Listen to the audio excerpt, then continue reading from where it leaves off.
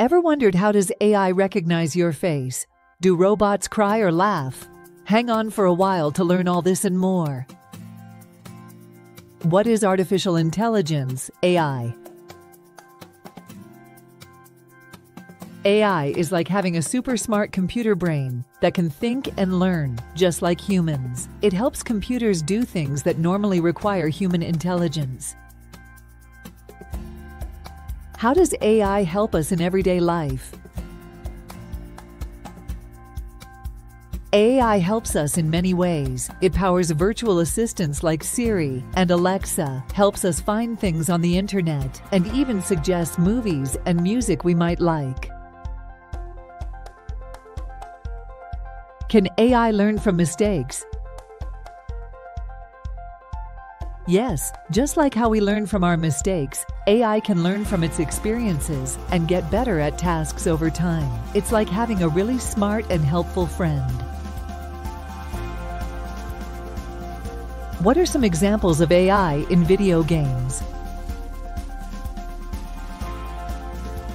In video games, AI characters can act like real players, making decisions and reacting to what's happening in the game. They can be opponents, teammates, or even helpers in the game world. How does AI recognize faces in photos? AI can recognize faces by looking for patterns and features, like the shape of the eyes and mouth. It learns from lots of pictures of faces to get better at telling them apart.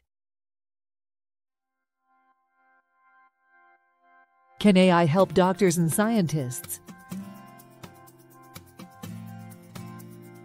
Absolutely. AI can analyze medical data to help doctors diagnose illnesses faster and discover new treatments. It also helps scientists process huge amounts of data in their research. How does AI translate languages?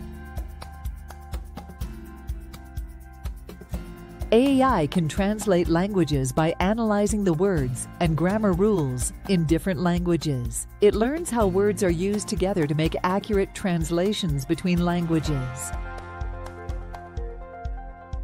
Can AI robots have feelings like humans?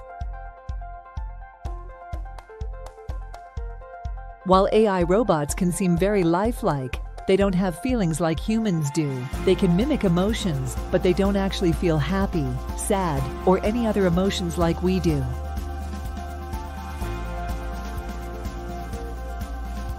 What should we do if we see something online that seems unsafe or inappropriate?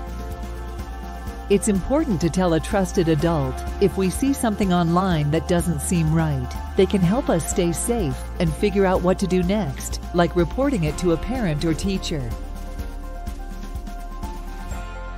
How can we make sure AI is fair and doesn't treat some people differently?